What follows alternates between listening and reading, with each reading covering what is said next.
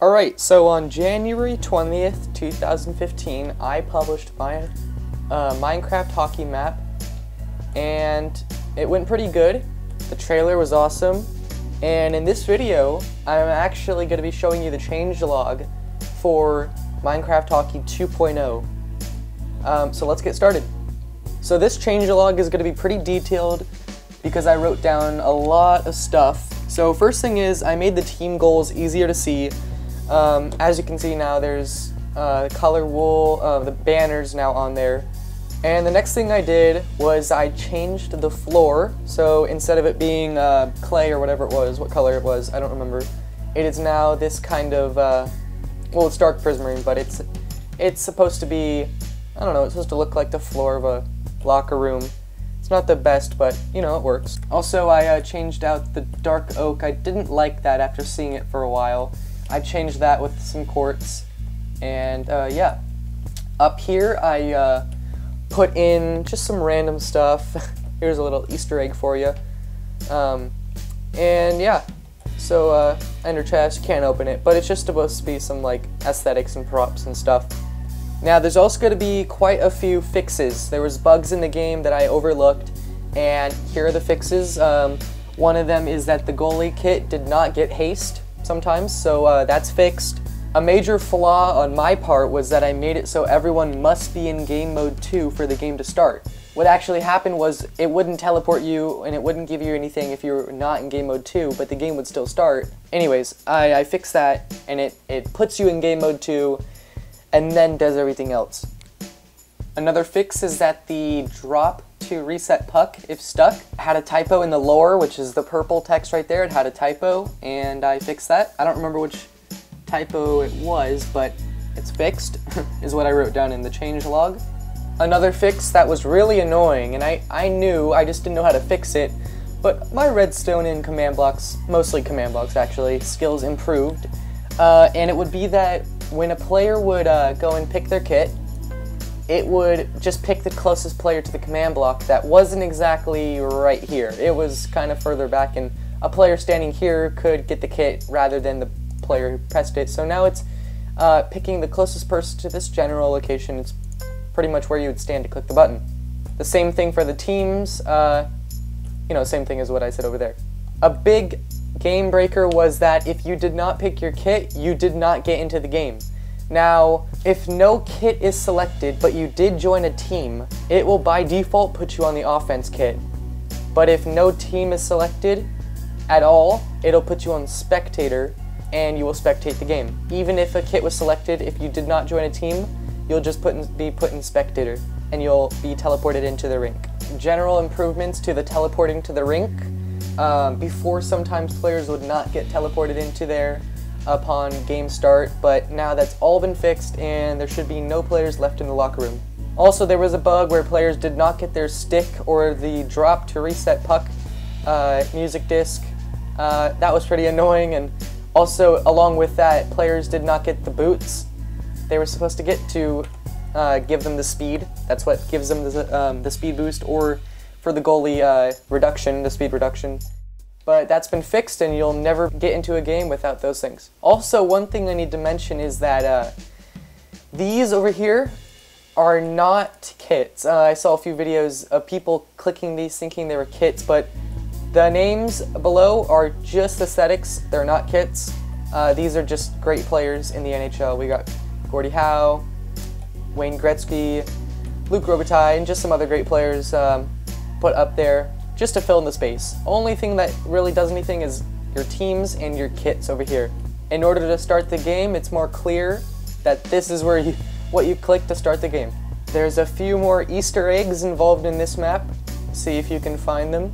The countdown for spawning the puck is now in title form instead of being in the text in the chat. The goal against sound has been updated, so now when you're scored on, you'll hear the sound. You'll know that it means that you've been scored against.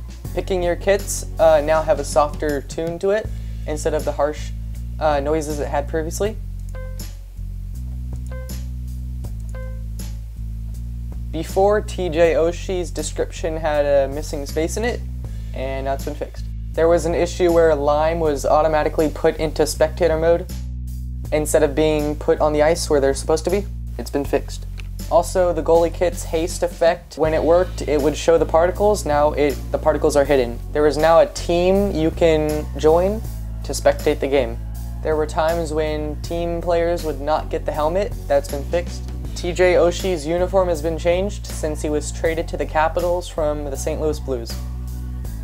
He now matches Alexander Ovechkin because they are on the same team. Sometimes the player would not receive the music disc back once they dropped it to reset the puck.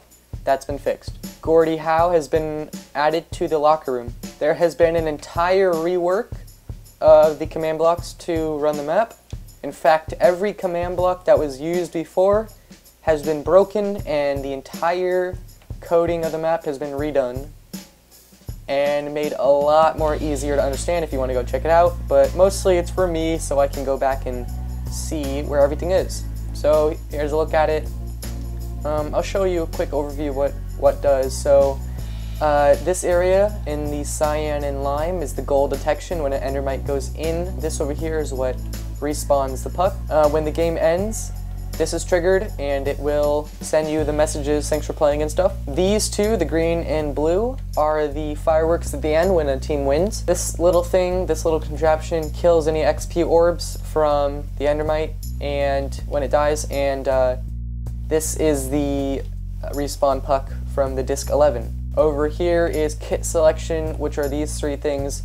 It changes your XP bar and basically gives you the kit. This is what the welcome message is when you get welcome to Minecraft Hockey version 2.0. The rules of the game, map credit, and this one would be kit info. So that's that. That's all the redstone, and then it gets triggered just by, yeah, here's one. This one will just set a redstone block over here to trigger it. Team selection, and this is game startup. This is all the teleporting to the arena, and this is the spawning the puck. That one over there is respawning. It's a little bit different. You probably noticed already, but there's a ton of new beacons around here. Just to give it that stadium feel. Hockey games, they have lights all over the place, and this is the best I could do with that. So yeah, beacons. Now you definitely noticed this one already, but there's a Jumbotron in the center instead of one of these. Also, the stands and the walls have been redone to look more modern. Instead of dark oak, like as in the locker room, we have quartz stairs going around, and we also have quartz and coal blocks. And now that we can do trapdoors without having to be on a block, that really helps for aesthetics. Another great thing I added was an addition to the player benches and in between. Here we have a on-ice reporter, and he's holding a tripwire hook, supposed to represent a microphone. He basically just sits here and watches the game and reports what's going on in the bench. Also, I have these cactuses, and you're probably like, what are these for? Well, they're supposed to represent Gatorade squirt bottles. Best I could do, it's okay. Another great feature that I added, I'm happy about, is the light underneath the ice. I added an option to play the game in day or night, so you can find that by clicking on the rules and then choosing, or going into your chat and clicking day or night game. And you can find the light under the blue lines, under the face-off dots, and also under the red line in the center. There's also light underneath, I don't know if you'll see, yeah you can't, but it's, actually, there you can. Right underneath the carpet of the goalie. Another great addition I really like is an update to the two flags we have here. Before they were just wool blocks, but I actually went ahead and put banners on them. For the Canadian banner, I put a little, I don't really know what this is called for the banner, but it's just supposed to represent the stem that they have on the leaf on their banner. We can come look at the Jumbotron in more detail. Inside it's hollow up here. We have some lights so that you can still have that feel that the Jumbotron is on, even though there's a black screen for now. So a new addition to Hockey 2.0 is obviously the Jumbotron, as you saw already, but if a team scores, the Jumbotron will be replaced with this one, and then replaced back to this one, and you'll have that little flickering effect. Final things I should add is I do plan on making a hockey version that comes after this with a lot of more features, and I'll give you a spoiler. One of them is that I want to make it so the ice will slowly change to packed ice over time as the players skate on it, Alright guys, so I think that's about it for this video. I hope you guys enjoyed, and I hope you guys look forward to the trailer coming for the map, and make sure to download the map and play it for yourself. If you want to record it for YouTube, by all means go ahead. Only thing I ask is you give credit in the video description of the map download, or rather, even better, is the trailer video that I'll be posting soon. But thanks for watching, and I hope to see you in the next video I make. See you guys.